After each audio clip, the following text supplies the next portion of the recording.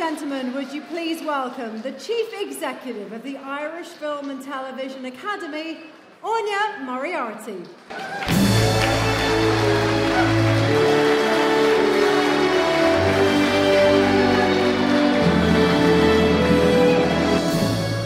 The Irish Academy is very proud to showcase Ireland's television industry and to acknowledge the superb work being achieved by the talented people in this room here this evening. We also present the Academy's highest honour to the Lifetime Achievement Award recipient here tonight. And to tell us more, may I introduce the Irish woman who welcomed Queen Elizabeth to these shores and who knows a thing or two about broadcasting and Irish politics. Ladies and gentlemen, please welcome OLIVIA O'LEARY.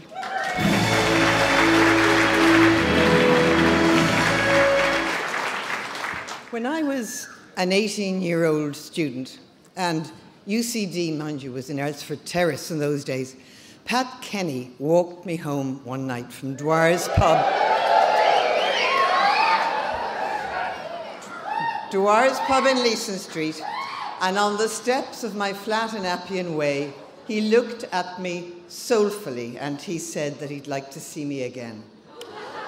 And I have to tell you, Cathy, that I'm still waiting. However, if he was a bit unreliable on the romantic front, he is utterly reliable on the air. Over 40 years, Pat's become one of the greats of Irish broadcasting, always prepared, always professional, and his audience trust him because they know that he will deliver the very best that radio and television has to offer day after day and year after year. As an interviewer, he can go in hard, and I've often seen him do it. But he... and he has no mercy, as I found out once when I was in front of him. But the lovely thing, oh dear. The great thing about Pat, and my goodness, we're really into it now, is that he also knows when to hold back.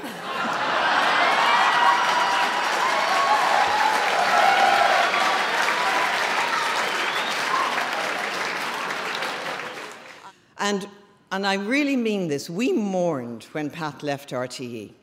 And the station had to raid the newsroom's brightest star, Sean O'Rourke, to maintain the weight and the edge that Pat brought to his morning radio slot. He has won all the prizes, and for me, he's a broadcasting legend. But what do his other colleagues think? Well, let's find out. Oh, thanks very much.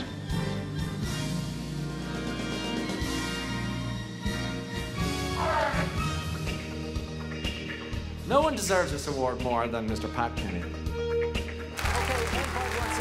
Well done on this fantastic award. It's so well deserved. Hello, good evening, welcome.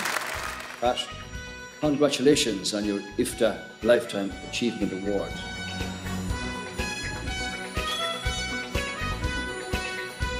Pat, congratulations. In the year 1986, Pat Kenny won an award for 3 different types of programme. The Outside Track, which was brilliant, the Kenny Report, and he presented Saturday View on the radio. So that gives us an insight into the breadth and the strength and the depth of Pat Kenny as a broadcaster. And my God, has he disimproved. Pat Kenny has been in broadcasting as long as I have been in politics. And that's a long, long time. Can an independent voice actually do anything effective? Oh, I think it can, very much so, because the Senate is very largely a debating chamber. If I get elected, at least I'll go in with a clean slate. I don't go in as a member of a political party. Pat Kenny is, and I say this with respect, is the Darth Vader of Irish broadcasting. Imagine a politician comes along to meet the interviewer.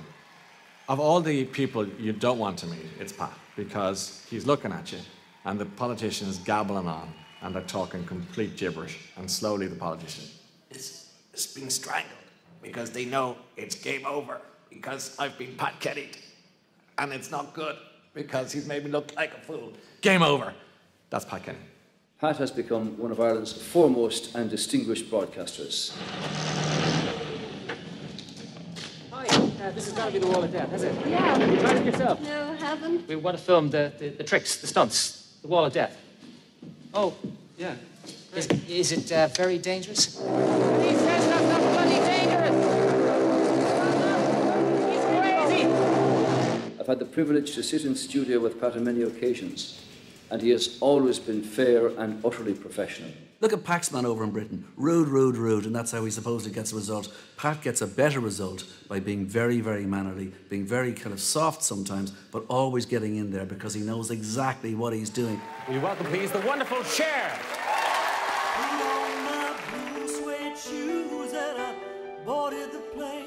I don't think people out there realise how many bands you've helped launch on the programme. Well, including Imelda, absolutely. She's living proof.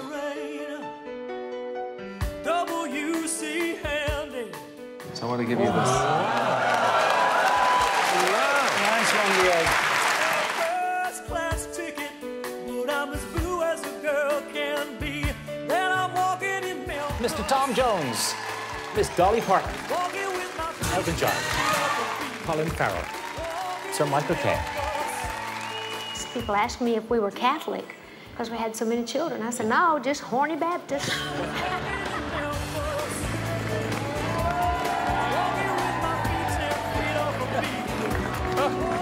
Now, what do you think of this? Yeah. Oh, half an hour, yeah.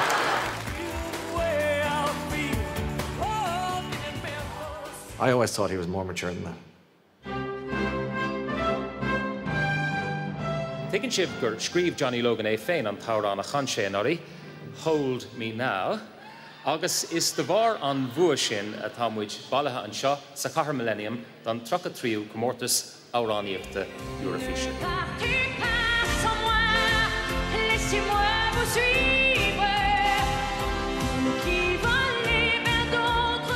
Céline Dion, as you may remember, a wonderful chanteuse. Congratulations. Dear Pat, I could not miss your big night with your Lifetime Achievement Award from the Irish Academy.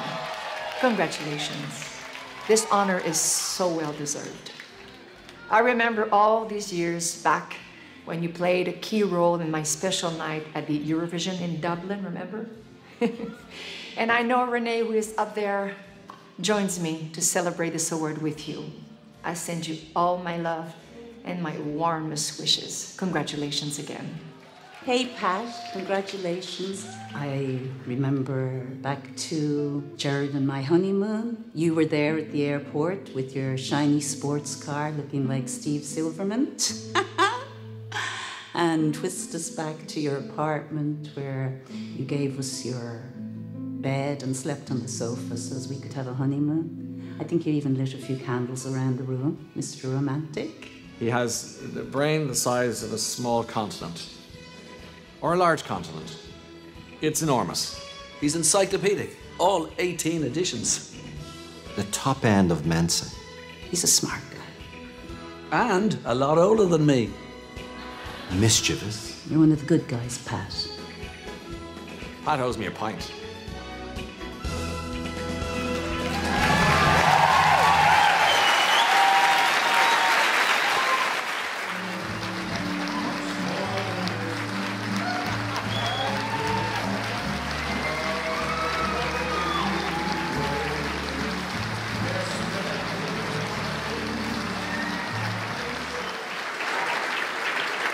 First of all, I want to thank IFTA, because when you get an award from IFTA, it is representative of your peers.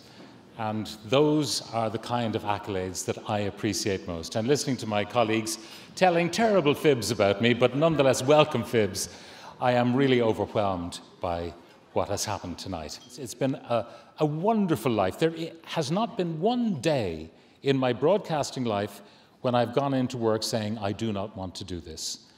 And I feel so lucky and blessed because that is the case. It's not to say I haven't gone in sick, I haven't gone in hungover, I haven't gone in grumpy. I've done all of those things, but really I did want to go to work. Can I say finally, none of this would have been possible without herself at home. Because it is...